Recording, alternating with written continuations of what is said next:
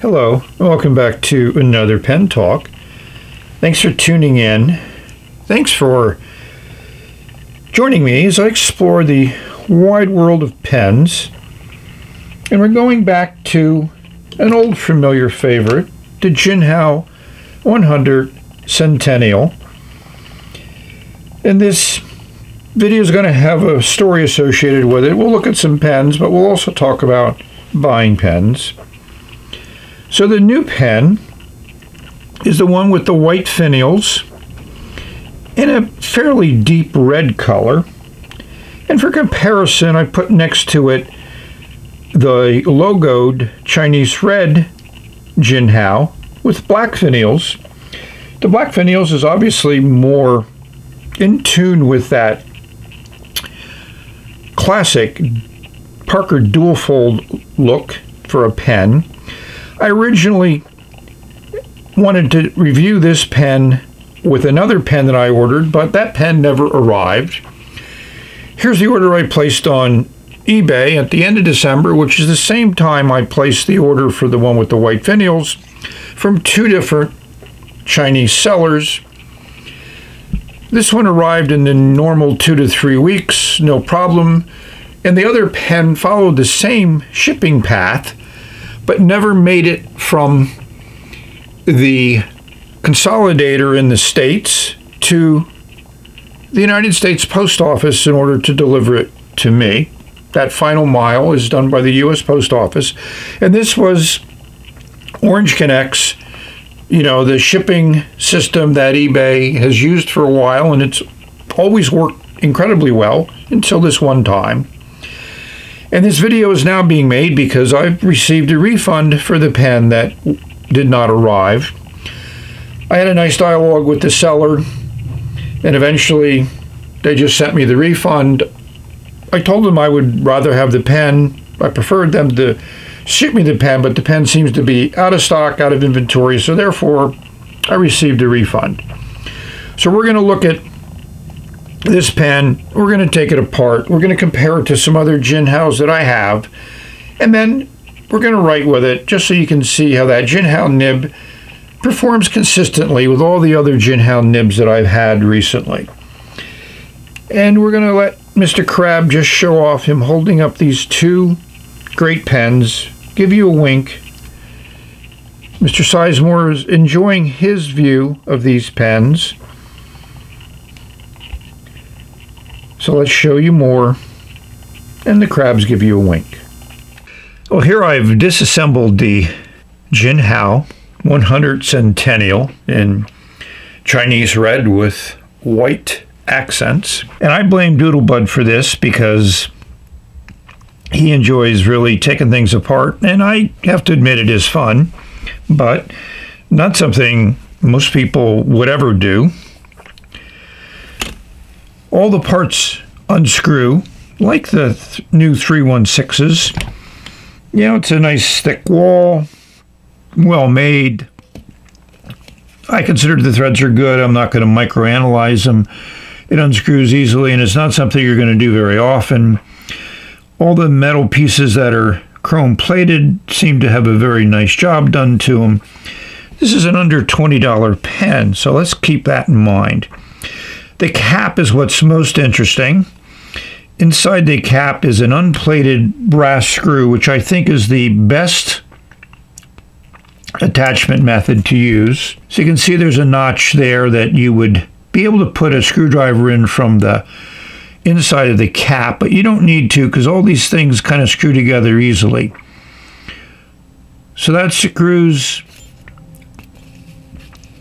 into this metal piece that holds down the clip, and then this top white finial gets screwed into that.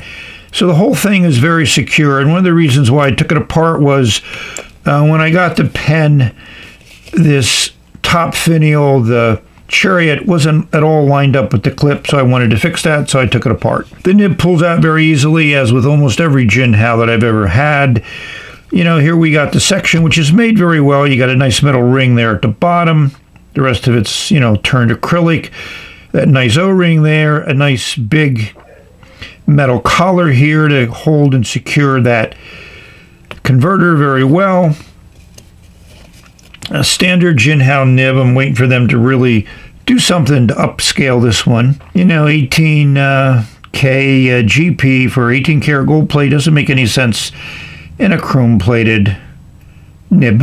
Standard injection molded feed, again, Jinhao, and they've been very consistent with that. And this nib collar, which is branded with the Chariot. And some nice coarse threads there. The whole thing fits together well. I'm going to, you know, assemble it, because we do have to write with this pen eventually. Here we have the pen reassembled, but I wasn't able to correct the orientation of the Chariot and the inlay in that cap finial. Doing some checking on the internet, and here's some pictures from different pens, that the Chariot does seem to sometimes get out of orientation. As we know, QC is not one of the fortes that is apparent in a lot of pens. Yes, and there's an orange one, a lot of variety. And there's your difference between rhodium and gold colored trim, white and black finials. Great design. So here's some Jinhao 100s I just assembled. It's about half of my collection. I just wanted to show you the great range that they're doing now with this model. Similar to the Kaiglu 316. I think the Kaiglu 316 is still one-upping them as far as variety of resins, but these are enjoyable in their own way. And there's also different style clips that they use, and they both have this silver rhodium trim or a gold-colored plated trim. A logo here with a ball clip. Here's an arrow clip. Finial section, same material as the whole pen, which I enjoy.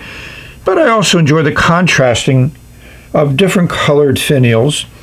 And the white certainly puts it a different level from the other pens. And yes, you need to be careful and make certain that you clean off that section, the white section, because it can discolor from ink. Just one of those things. If you like the white, you got to clean it up. And we also have a variety of nibs. The nibs are colored based on the trim. And as you can see, the ring here is also colored. So they're very consistent in that. Here's an interesting Fude nib with a fairly decent upturn to it. Here's your standard fine, another fine, and here's a medium. I particularly like the mediums. They write very, very well. I think we need to show this one as more of an example of a medium. Nice tipping material. So this is, to me, another example of how Jinhao, Kaiglu, Moonman have really, I think, done a lot to improve the quality and consistency of their nibs, and I enjoy writing with them. And we certainly couldn't overlook the two very nice check pattern pens that they make. These are double the cost of the normal pen, but that resin is certainly worth the extra money, at least to my eyes. So what ink to put into the Jinhao 100 Chinese red pen, but this ink from Pen BBS certainly does have a red color to it. It's number 135 and it's Beijing. Take a look at the color card. It's definitely like a red brick color. Kind of on the dark side, a lot of brown. Chromatography is kind of what we would expect, but still some interesting colors there. With that kind of like brilliant teal turquoise color at the very top. I was able to get a pretty full fill, and that's after writing a little bit. And in the third fill, I pushed out a few drops, a la Wasky Squirrel's advice, and I think it's good. So I pushed out a few drops, got all the excess off of the nib before I started writing. So now is the time for some editorial comment, some dimensions, and see how this nib puts down that 10 BBS Beijing ink. So I think one of the downsides to these pens is the number of turns it takes to unscrew the cap. We're at 2. Over 2.5 turns, which is more than I would like to have for a cap. And I don't know a reason why a cap needs to have that many turns. You know, they could multi-thread these threads here, still give you that same secure feeling of the cap being on, but they didn't do that. And this has been consistent throughout the model since the first one that I got. And we'll look at dimensions. And yes, you can jam the cap on, and yes, it does back weight the pen, and yes, it makes it very long. So, as we know, not something I'm going to be doing. I think the section's the right size. Here's the dimensions of the section. It's just a pleasurable pen to write with, as typical of this classic dual fold style design. So let's put some ink on paper and sum it up.